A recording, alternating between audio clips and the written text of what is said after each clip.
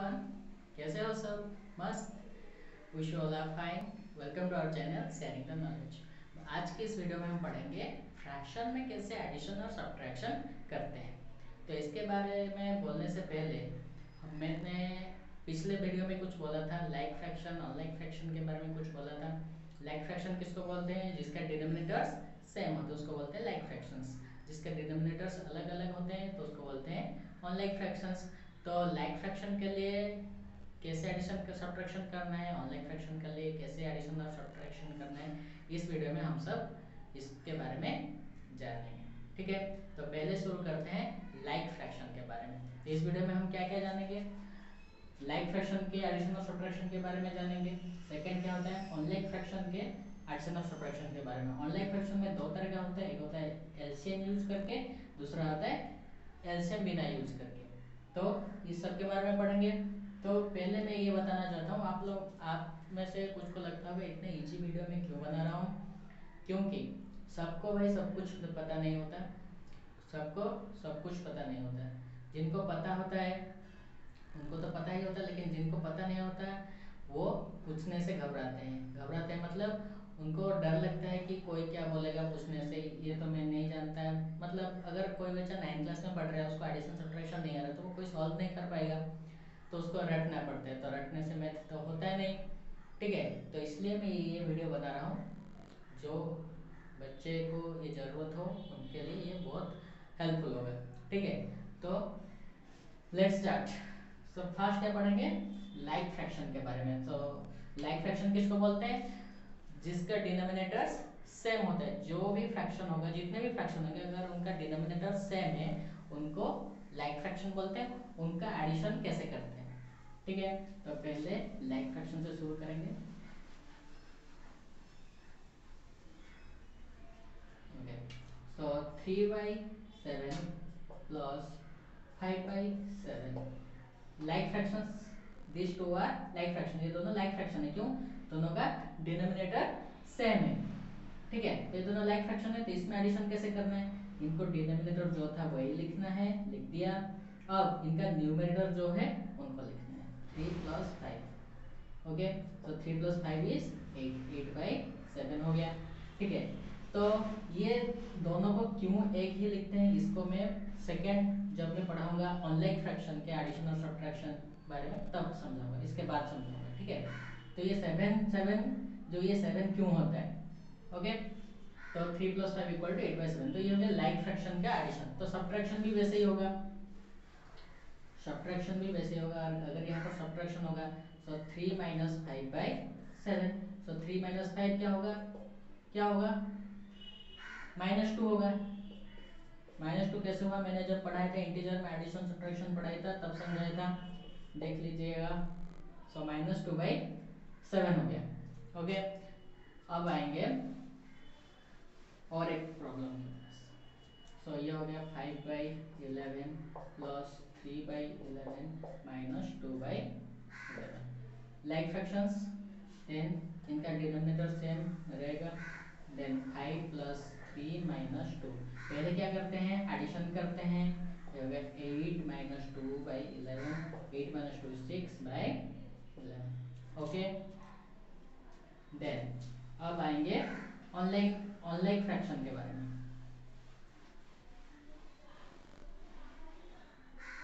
So second आया online fractions.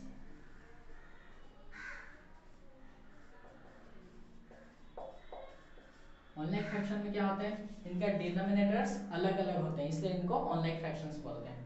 मतलब अगर ये हो गया 3/5, ये हो गया 3/6, तो इनके डिनोमिनेटर अलग अलग हैं, इसलिए इनको ऑनलाइन फ्रैक्शंस बोलते हैं।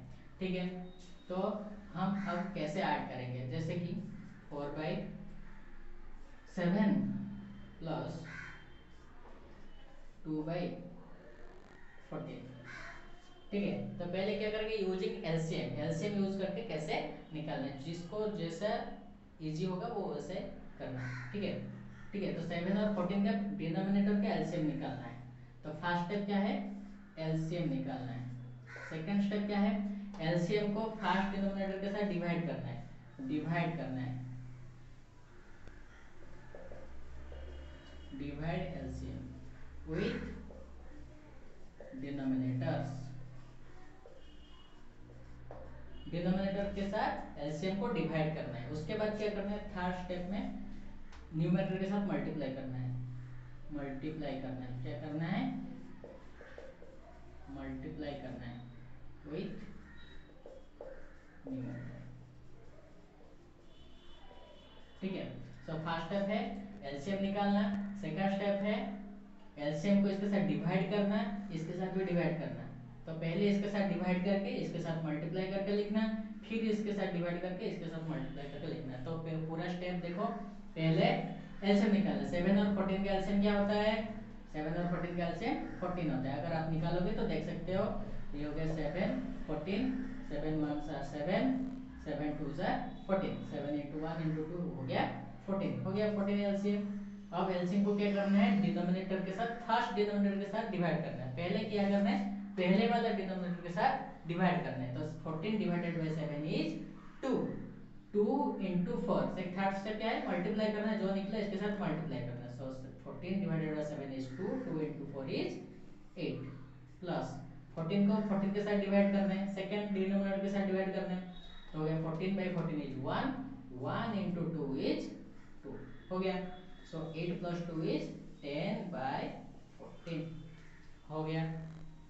अच्छा, अब इसको एलसीएम निकाले बिना कैसे करते हैं, तो ये स्टेप याद रखना, पहले एलसीएम निकालना, उसके बाद एलसीएम को डिवाइड करना, उसके बाद मल्टीप्लाई करना, फिर एलसीएम को डिवाइड करना, फिर मल्टीप्लाई, लेकिन उनके बीच में जो साइन है उसको देना है बीच में। ठीक है, ओके। इसको अभी एलसीएम निकाले बिना कैसे करेंगे, ठीक है। तो पहले क्या करना है, अगर एलसीएम नहीं निकालना है तो ये दोनों को मल्टीप्लाई करके लिख देना, डिनोमिनेटर 7 into 14 लिख लिया। लिखने के बाद 7 into 14, अगर इसको डिवाइड करेंगे 7 7 कैंसिल हो जाएगा, तो इसको लिखना है, यहाँ पर जो है उसको यहाँ पर नहीं लिखना है, तो 14 into 4 लिख दिया, प्लस यहाँ पर 14 है तो यहाँ पर 14 नहीं लिखेंगे, क्या लिखेंगे, 7 लिखेंगे, ये वाला 7 into 2। समझ में आया, इसको ब्रैकेट में लिख देते हैं, पता चल जाएगा इजीली।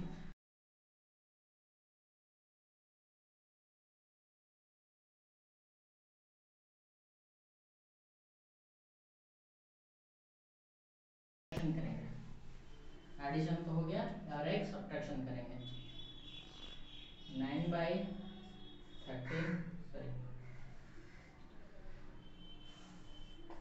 5 by 8 माइनस, क्या करेंगे, इसको एलसीएम निकालना है पहले, नहीं पहले ब्रैकेट खोलना है, पहले ब्रैकेट खोल देंगे। 7 by 9, 7 by 9 minus of minus is minus minus plus 3 by 12। तो ये बात ध्यान में रखना, अगर माइनस माइनस ब्रैकेट से सेपरेट हुए हैं तो इन दोनों को मल्टीप्लाई करना है, किसको, साइन को मल्टीप्लाई करना, माइनस माइनस प्लस हो जाएगा, प्लस माइनस माइनस हो जाएगा, मल्टीप्लाई हो रहा है साइन यहाँ पे। ठीक है, तो इनका एलसीएम क्या निकालेंगे, 9 और 12 का, 3 3 9, 3 4 12। अब इसको नहीं कर सकते, 3 3 9 4 36, एलसीएम हो गया 36। 36 को 9 में डिवाइड करेंगे, सेकंड स्टेप था, तो हो गया 4 4 7 28 प्लस 36 को 12 में डिवाइड करेंगे 3 3 3 9, 28 प्लस 9 इज 37 बाय 36, हो गया आंसर। अब पढ़ेंगे कंपैरिजन ऑफ फ्रैक्शंस, फ्रैक्शन में कैसे कंपेयर करते हैं। तो ये है 3/4, 3/4 और लिखा है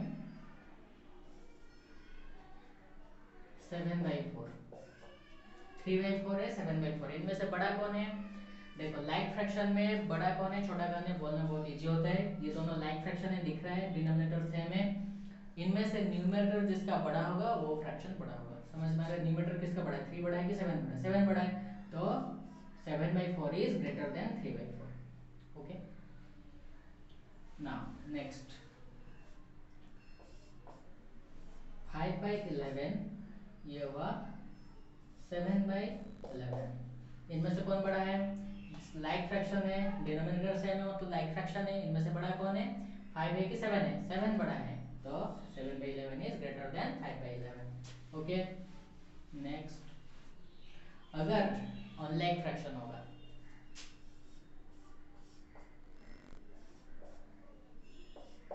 इनमें से कौन बड़ा होगा? 2/5 और 3/7 में से बड़ा कौन होगा? कैसे पता चलेगा?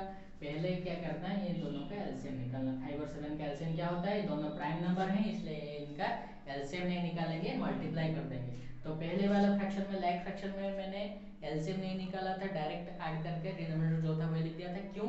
क्योंकि दोनों सेम है, मतलब उनका एलसीएम वही निकलेगा।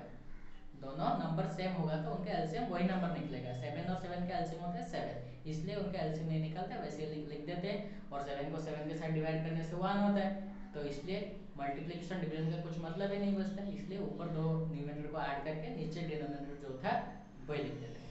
ठीक है, अब क्या करेंगे, ये दोनों का एलसीएम निकालेंगे। 5 और 7 का एलसीएम तो नहीं निकाल सकते, क्या होगा? 35, मल्टीप्लाई कर देंगे, हो जाएगा 35। अब क्या करेंगे, 5 को भी 35 करेंगे, 7 को भी 35 करें। तो हम एलसीएम क्यों निकाल रहे हैं, इनको क्यों कन्वर्ट करें? तो इनको हम पहले लाइक फ्रैक्शन में कन्वर्ट करेंगे, उसके बाद कंपेयर करेंगे। ठीक है, तो पहले इनको लाइक फ्रैक्शन में कन्वर्ट करना है। तो लाइक फ्रैक्शन कैसे करेंगे? तो इन दोनों का एलसीएम निकालना है। 35 निकला, अब 5 को 35 करना है। 5 में क्या मल्टीप्लाई करने से 35 होगा? 5 में 7 मल्टीप्लाई करने से 35 होगा। ठीक है, अब 7 में क्या मल्टीप्लाई करेंगे? 5 मल्टीप्लाई करेंगे। तो हम नीचे जो मल्टीप्लाई किए ऊपर भी वही मल्टीप्लाई करेंगे। क्यों कर रहे हैं? इक्विवेलेंट करने के लिए, मतलब एक फ्रैक्शन को इक्वल करने के लिए। तो 7 7 कैंसिल हो जाएगा, तो 2/5 रह जाएगा। 3 5 5 कैंसिल हो जाएगा, 3/7 रह जाएगा। समझ में आ रहा है? तो ये क्या हो जाएगा? हो गया 14/35, ये हो जाएगा 15/35। ठीक है, इनमें से बड़ा कौन आराम से पता चल जाएगा। क्यों? 15 बड़ा है, तो 15/35 इज ग्रेटर देन 14/35। इजी। तो कंपेयर करने के लिए क्या करना पड़ता है? पहले एलसीएम निकालो, उसके बाद उनका जो डिनोमिनेटर है उनको लाइक कर दो। तो पहले उन दोनों को लाइक फ्रैक्शन में कन्वर्ट कर दो। समझ में आ रहा है? तो अब ये हो गया कैसे कंपेयर करना है। Next is your equivalent fraction. Equivalent fraction किसको बोलते हैं? तो इक्विवेलेंट फ्रैक्शन जानने से पहले सिंपलेस्ट फॉर्म और स्टैंडर्ड फॉर्म ऑफ फ्रैक्शन के बारे में थोड़ा बताना जरूरी है। तो सिंपलेस्ट फॉर्म ऑफ फ्रैक्शन किसको बोलते हैं? जब भी न्यूमरेटर और डिनोमिनेटर का फैक्टर, कॉमन फैक्टर 1 होता है, मतलब उसको कैंसिल नहीं कर सकते। जैसे कि फॉर एग्जांपल क्या है, 4/8 दिया है, तो अगर मैं इसको कैंसिल करूंगा, इसका कॉमन फैक्टर क्या है? 2 है, तो इसको मैं कैंसिल कर सकता हूँ। 4 भी है, 2 भी है, 1 भी है, तो कैसे कैंसिल करूंगा? 4 1s are 4, 4 2s are 8, तो इसको लिख सकते हैं 1/2। समझ में आया? तो इसको बोलते हैं कैंसिलेशन, कैंसिलिंग करना। तो इसको कैंसिल करके मैंने लिख दिया 1/2। This is the simplest form और स्टैंडर्ड फॉर्म ऑफ 4/8। समझ में आ रहा है? अगर मैं इसको इसका कॉमन फैक्टर से कैंसिल करके दूसरा वाला फ्रैक्शन लिख देता हूँ, उसको बोलते हैं सिंपलेस्ट फॉर्म। इसको क्या कर सकते हैं, और नेक्स्ट फर्दर कैंसिल नहीं कर सकते। 1 और 2 को कैसे कैंसिल करेंगे? नहीं कर सकते। तो इसका कॉमन फैक्टर क्या हो गया? 1 हो गया। 1 का अलावा इनका और कोई फैक्टर नहीं है। सो इसको बोलते हैं सिंपलेस्ट फॉर्म और standard form of a fraction. कोई भी फ्रैक्शन दिया होगा, इसको सिंपलेस्ट फॉर्म में कन्वर्ट करो या स्टैंडर्ड फॉर्म में कन्वर्ट करो, तो उसको ऐसे कैंसिल करो जिसको करने के बाद उसको फर्दर कैंसिल नहीं कर सकते। ठीक है, उसको बोलते हैं standard form of that fraction. ठीक है, अब इक्विवेलेंट फ्रैक्शन के बारे में जानते हैं। इक्विवेलेंट फ्रैक्शन क्या होता है ना, कोई भी दो फ्रैक्शन अगर दोनों का वैल्यू सेम होता है, जैसे कि 4/8 और 1/2 दोनों का वैल्यू सेम है, तो उसको बोलते हैं इक्विवेलेंट फ्रैक्शन। समझ में आ रहा है? कोई भी दो फ्रैक्शन अगर दोनों का वैल्यू सेम है, 4/8 का वैल्यू मतलब जितना है, 1/2 का मतलब उतना ही है। तो क्यों, कैसे पता चला? क्योंकि इसको हमने कैंसिल करके 1/2 लिख दिया। 4/8 के जगह हम 1/2 भी लिख सकते हैं, इसलिए इसको बोलते हैं इक्विवेलेंट फ्रैक्शन। समझ में आ रहा है? तो कैसे पता चलेगा एक फ्रैक्शन, दो फ्रैक्शन इक्विवेलेंट है या नहीं? तो कैसे पता चलेगा? इनको क्रॉस मल्टीप्लाई कर दो, ऐसे डिनोमिनेटर के साथ न्यूमरेटर, न्यूमरेटर के साथ डिनोमिनेटर मल्टीप्लाई कर देंगे, तो 8 into 1 is and equals to 4 into 2। तो 8 into 1 are 8, 4 into 2 are 8, तो इक्वल हो गया। अगर इक्वल हो गया तो ये क्या है? इक्विवेलेंट फ्रैक्शन है। तो ये इक्वल हो गया, मतलब ये दोनों इक्विवेलेंट फ्रैक्शन प्रूव्ड हो गया। ओके, नेक्स्ट क्वेश्चन देखेंगे इक्विवेलेंट फ्रैक्शन का।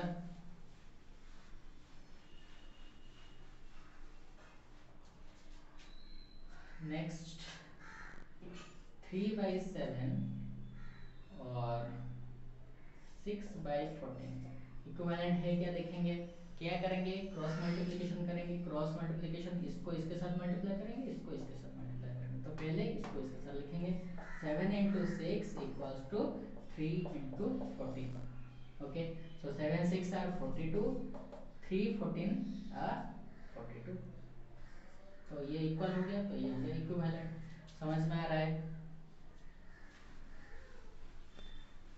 अगर क्वेश्चन दिया होगा 4/5 का 4 इक्विवेलेंट फ्रैक्शन लिखो, कैसे लिखोगे।